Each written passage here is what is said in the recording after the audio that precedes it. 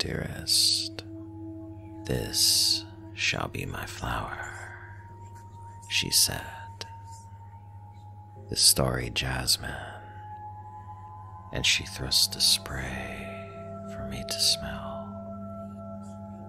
Remember, today I see her buoyant loveliness, her red sweet lips. In one brief 12-month, she was dead. Last night, wind wailed.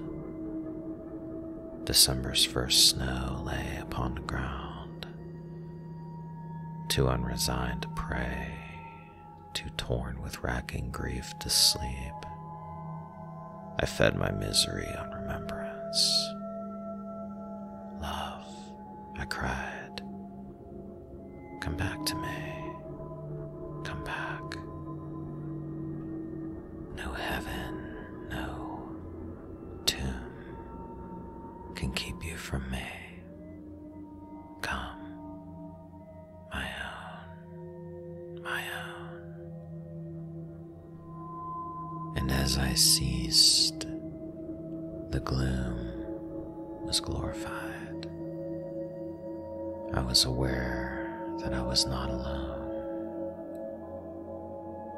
A sudden scent of jasmine filled the